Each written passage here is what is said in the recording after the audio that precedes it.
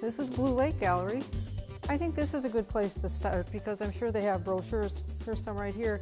I was thinking about downloading it off the web, which would have been something that we could do too. Ooh, nice.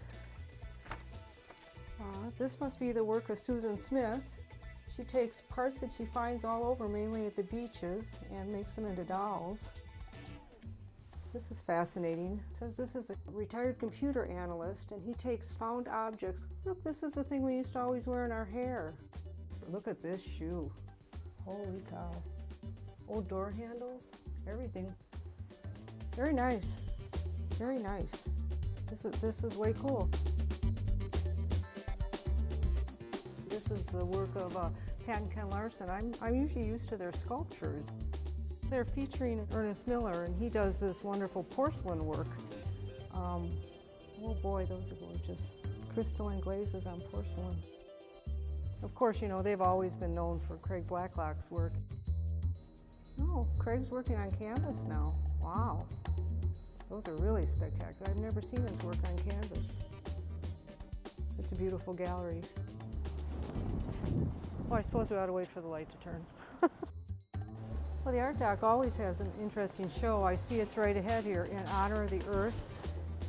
All the mediums are represented. You can find photography, you can find watercolor, you can find woodworking, a lot of ceramics. Well, this is Sue Pavlatos. Oh, this is a nice show. Their shows are just always fascinating here because of the variety of artists that they carry here. Well, the show here is called Duluth, Paris of the North. This is Rick Allen's work here. I know of Rick, he does so many wonderful illustrations, and he illustrates books that's been winning awards. Nice. You know, this is really cool. Not many people realize that there's a gallery here right in the middle of the Holiday Mall. Well, here's their feature show here. Hi, Susan. Hi, how are you today? Good. And you have the Watercolor Society here? Yes, we do. Looking forward to seeing it. Enjoy. Thank you. Wow, what a nice collection. They really got a nice selection of work. And to get this variety of colors is just gorgeous. I mean, look at the variation in this piece right here. Finally, lizards, one of my favorite galleries. Well, here's Dorian's work right here.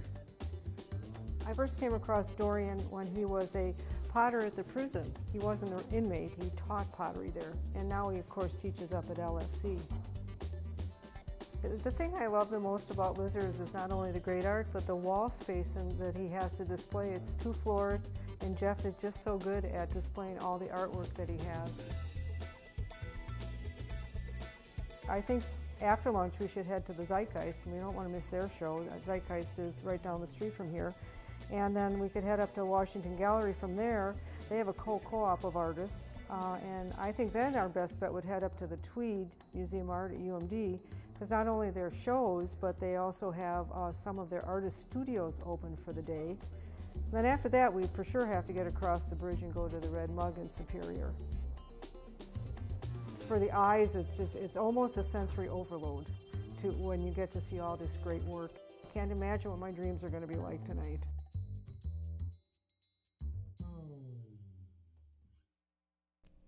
Free trolley rides and open studios are part of the scene on Saturday. The Gallery Hop website has all the details. Funding for the playlist is provided by the citizens of Minnesota through the Minnesota Arts and Cultural Heritage Fund and by viewers like you.